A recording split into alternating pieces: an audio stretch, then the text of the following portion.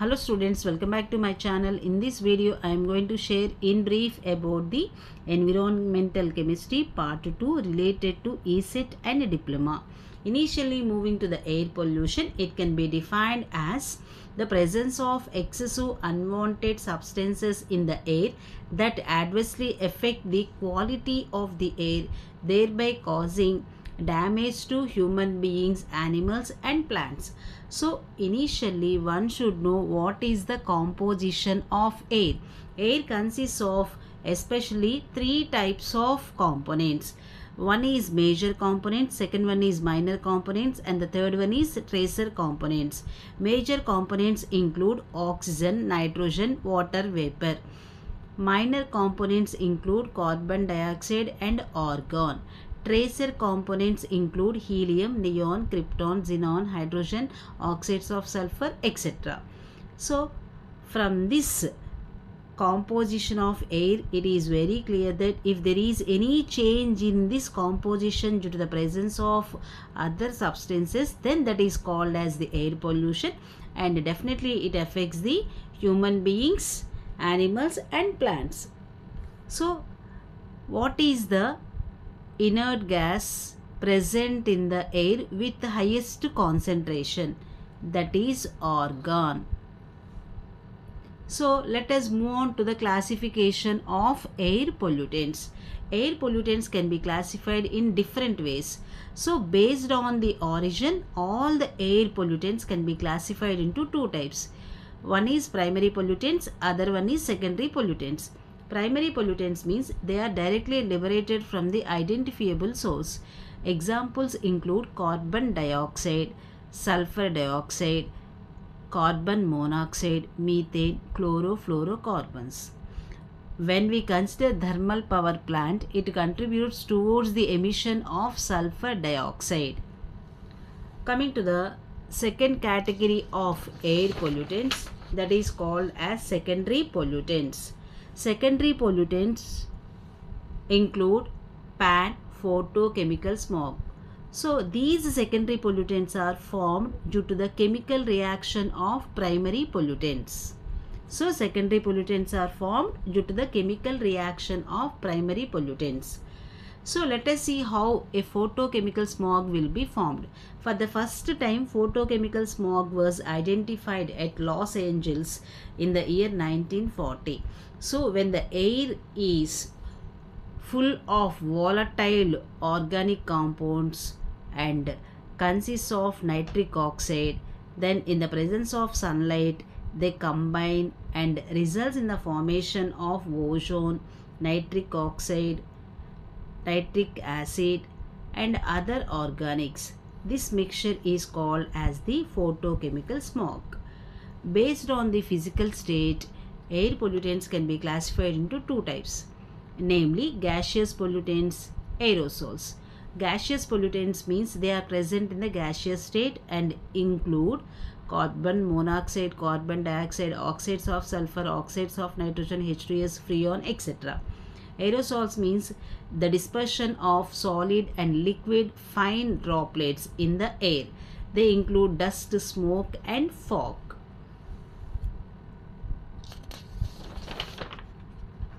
Let us discuss what are the major causes for air pollution. The major cause is transportation and its contribution is 75%.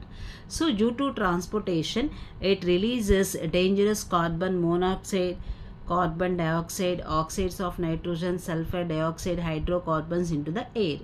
Second major contribution is because of the industries. Due to industries, the carbon monoxide, carbon dioxide, sulfur dioxide, H2S, chlorine gas levels in the air will be increased.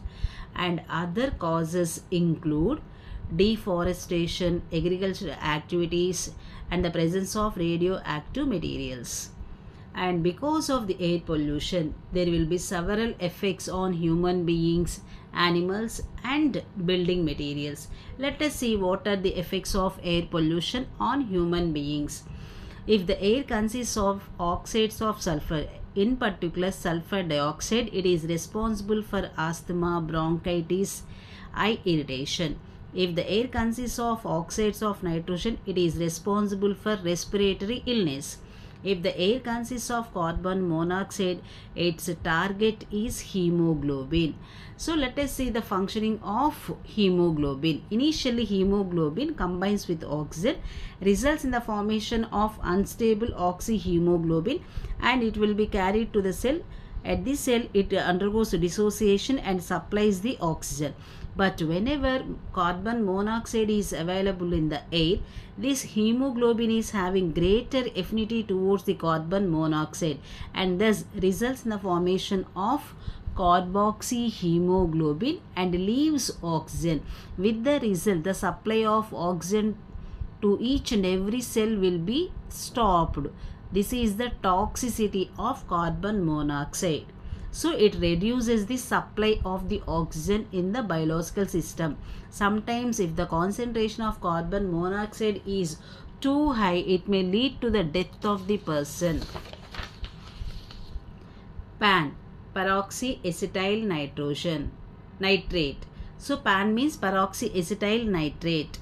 So it causes irritation of skin, nose, eye and throat. So when we consider the workers of coal mines, it causes black lung disease. Asbestos workers will suffer from pulmonary fibrosis. That means they suffer from a lung disease. Stone crushers will suffer from silicosis. People working at arsenic will be exposed to more amounts of arsenic dust and it causes skin cancer. So whenever people exposed to excess of hydrocarbons, it causes respiratory diseases. Coming to the effects on animals and plants, if fluorine is present in excess, it causes loss in weight and diarrhea. Lead causes loss of appetite.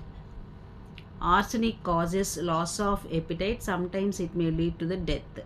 If oxides of nitrogen are present, then it causes bleaching of leaves of the plants. If nitrogen oxide is present, it causes the reduced fruit production. In this way, especially arsenic, asbestos are dangerous. So coming to the effects on material, especially if the air consists of carbon dioxide or sulfides of oxides of sulfur, it causes acid rain and responsible for the decrease of the strength of the building materials. Let us see what are the general effects of air pollution. There are three general effects of air pollution, including greenhouse effect, ozone depletion and acid rain. Initially moving to the greenhouse effect, it is also called as global warming.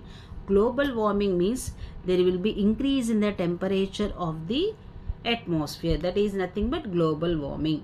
The gases responsible for the greenhouse effect are called as greenhouse gases. The major contributing greenhouse gas is carbon dioxide. Second one is methane. Third one is chlorofluorocarbons. Others include ozone, oxides of nitrogen and water vapor. Coming to the depletion of ozone layer. Ozone layer depletion means there will be some decrease in the concentration of the ozone which is present in the stratosphere because of the chemicals. So especially chlorofluorocarbons, nitric oxide, chlorine, methane, carbon dioxide are responsible for the depletion of ozone layer. So whenever nitric oxide is present, it directly reacts with the ozone. Similarly, chlorofluorocarbons also directly react with the ozone and thus there will be decrease in the concentration of the ozone in the stratosphere, and that is nothing but ozone layer depletion. Because of the ozone layer depletion, it causes skin cancer, cataract, there will be some increase in the temperature, even the photosynthesis in plants will be decreased.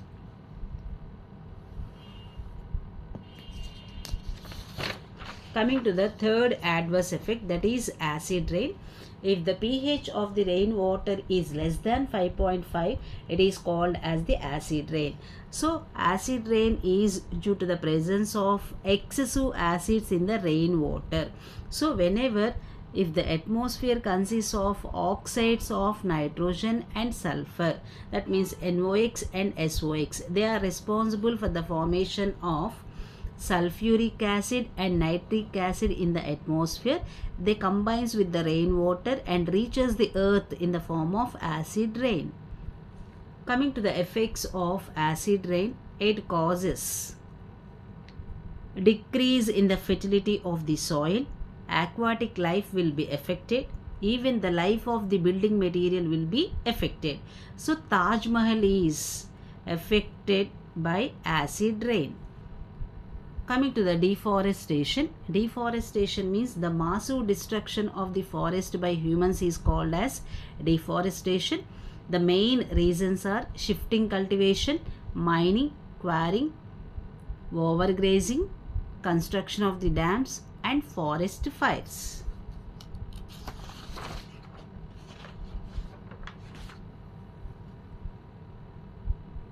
Coming to the effects of deforestation, it causes soil erosion, there will be loss of food chain, expansion of deserts takes place, it is also responsible for the global warming, it is also responsible for the frequent floods. These are the adverse effects of deforestation. Let us discuss about the energy resources. Coming to the types of energy resources, they can be classified into two types. One being non-renewable energy resources and the second one is renewable energy resources. Non-renewable is also called as conventional energy resources. They include coal, petroleum and natural gas.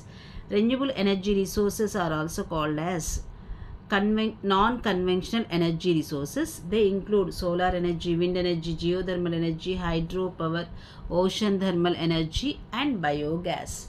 Coming to the biodiversity. Biodiversity means the diversity of life, which includes the full range of variety and variability within and among the living organisms is called as biodiversity. That means it includes various varieties of flora and fauna. Flora means different types of flower plant kingdom. Fauna means animal kingdom. So biodiversity includes both plant kingdom and animal kingdom. There should be variety and variability. So there are several threats to the biodiversity. Especially they include natural factors such as floods, volcanoes, habitat loss. Because of the deforestation, there will be habitat loss, hunting of the animals, climatic changes. These are the major threats to biodiversity. Finally, we will discuss about the water pollution. Water pollution means it is also due to the presence of excessive unwanted substances in the water body which affects physical, chemical and biological properties of the water.